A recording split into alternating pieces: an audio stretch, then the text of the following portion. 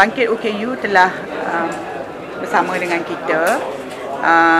Saya sebenarnya mewakil Lajnah Kebajikan dan Kemasyarakatan PAS Pusat, ya. Dan ini adalah usaha kami untuk mengupayakan OKU dalam memperjuangkan nasib mereka di negara kita, ya. Dan kami tersentuh dengan kempen mereka, ya, yang mereka namakan OKU Bangkit 2012, dan mereka menyerahkan satu memorandum lah kepada beberapa orang MP, dan hari ini mereka akan mentaklimatkan memorandum bangkit ini kepada ahli parlimen sekejap lagi di tingkat 14, dan kita bercadang, dan ini adalah idea daripada OKU Bangkit 2012 menubuhkan satu sekretariat prihatin di peringkat parlimen di bawah Pakatan Rakyat, ya. Dengan menggunakan wadah ini, mereka akan membawa isu-isu, menengahkan isu-isu OKU untuk diberi perhatian oleh semua pihak.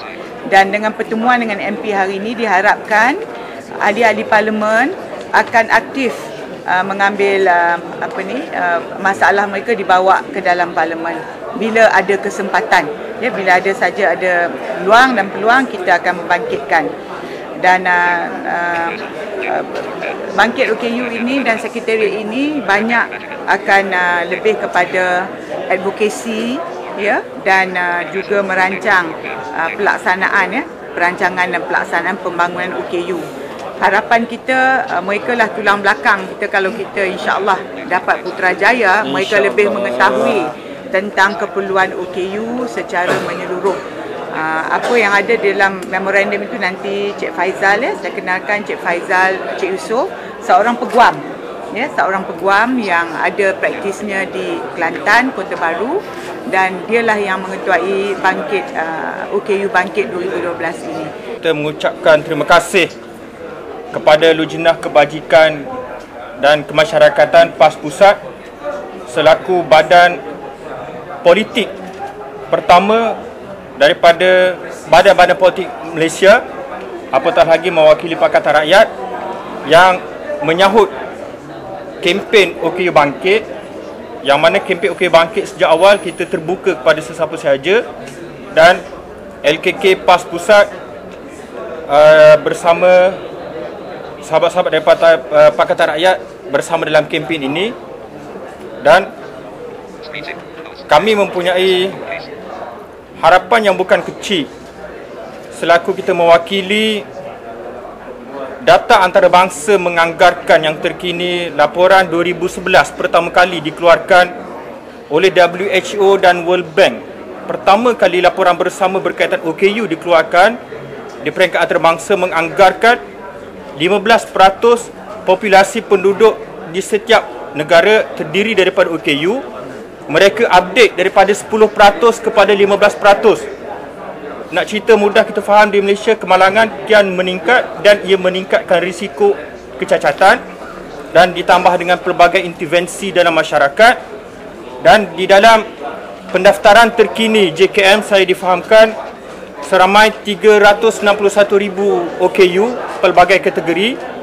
Justru isu yang kami bawa bukan isu kecil dan bukan isu baru, bahkan ia isu yang berlaku sejak merdeka lagi. Cuma tahun 2012 merupakan suatu tahun amat signifikan untuk kita bawa isu ini secara besar-besaran. Justru dengan pembabitan PAS terutamanya, dengan dukungan Pakatan Rakyat, kita mengharapkan manifesto parti politik akan alert dengan OKU, dan itulah yang mesej yang kita sampaikan. Dan sebagaimana disebut oleh YB Dr. Mariah, Pakatan Rakyat menang ataupun kalah, memang kami bersedia untuk membantu Pakatan Rakyat. Dan jika disentuh tentang bajet yang akan dibentangkan besok, itulah antara perkara yang kita akan highlight kepada MP Pakatan Rakyat, betapa pembangunan OKU di Malaysia perlu dilakukan secara menyeluruh, tidak berpecah, tidak secara sektor. Justru kita mengharapkan suatu portfolio OKU lebih dimartabatkan berada langsung di bawah Perdana Menteri di peringkat pusat ataupun Exco di peringkat negeri.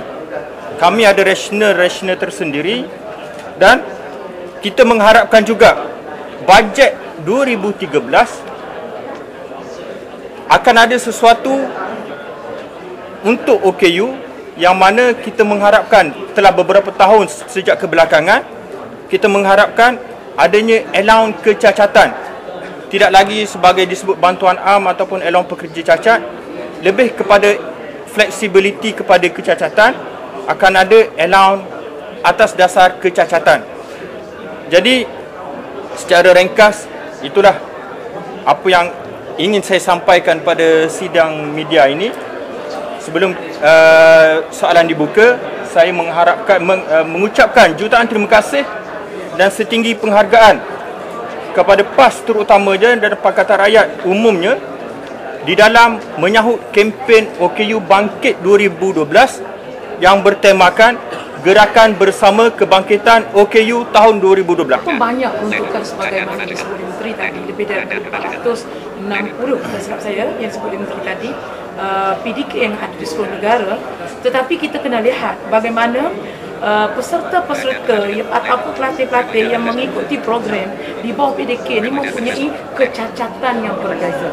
Ada yang cacat mata, ada cacat pendengaran, ada yang tak boleh bercakap, ada yang fizikal. Jadi sudah tentu cara menangani memerlukan pendekatan yang berbeza. Dan inilah kelemahan yang kita nampak.